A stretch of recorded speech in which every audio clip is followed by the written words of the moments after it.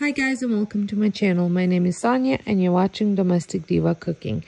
Today I am starting my Crocktober and I am sharing a beef dip crockpot recipe. Well, I hope you enjoy it. So here is what I'm using. I am using a cap outside round oven roast and I'm just using one. I'm going to freeze the other one. They were on a great deal, so I picked up a whole bunch for the freezer. So I'm using that. I have my crock pot. Then you will need 2 cups of beef broth. I got a teaspoon of salt, half a teaspoon of pepper, and 1/4 teaspoon of thyme, 2 onions, garlic clove, and 2 tablespoons of Worcestershire sauce. Now, you can sear your beef before you put it into the crock pot. I will not be doing that. I will just add everything in and start it.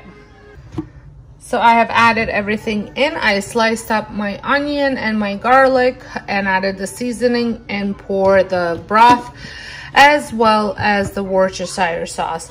Now I'm going to turn it on low and I'm going to cook it. I need it done by 5 o'clock, so 8 hours.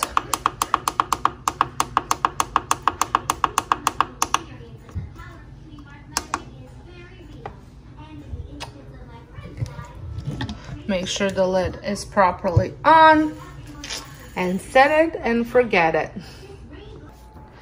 So here it is, and I just melted some cheese. I keep forgetting to take a picture of it. I already ate mine. This is my kids. They melt some cheese and in the oven and then just add some beef. I also put horseradish on mine and I did a lettuce wrap.